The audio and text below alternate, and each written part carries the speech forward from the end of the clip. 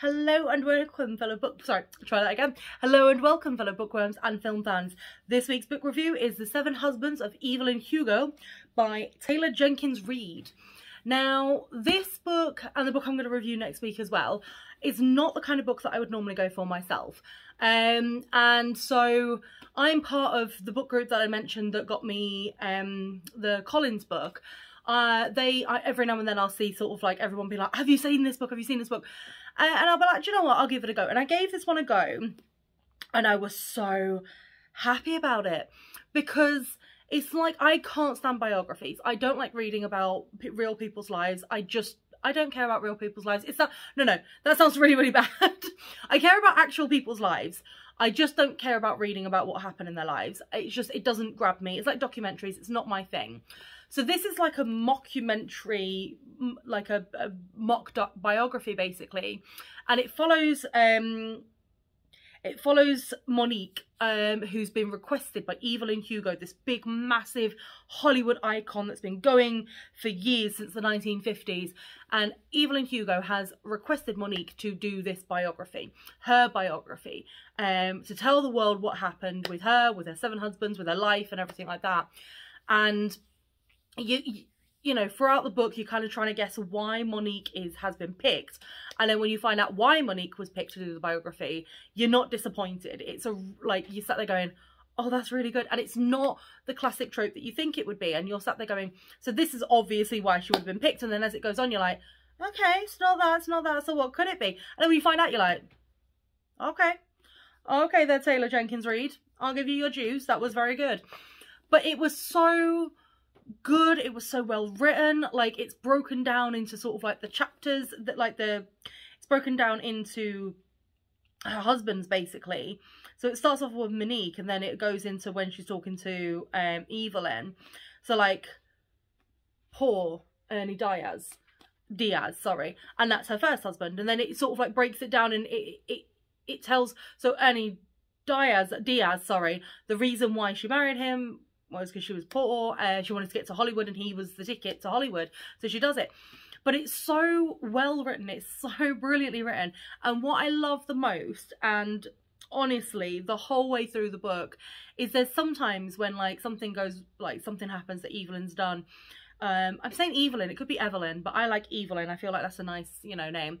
But yeah, so something that she's done and you sat there going, okay, that's a little bit underhanded. But then she turns around and goes, I did what I did. I'm not ashamed.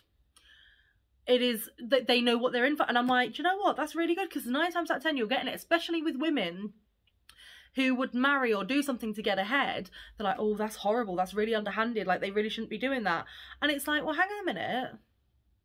Men do it. Why can't women?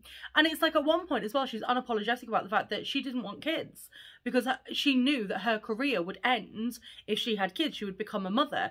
And it's because of the time frame that obviously this character was written in. She knew that at that point, obviously now it's slightly different. You see a lot of actresses still working, you know, they cover up their baby bumps and everything like that, and then they still got work after and they don't really disappear.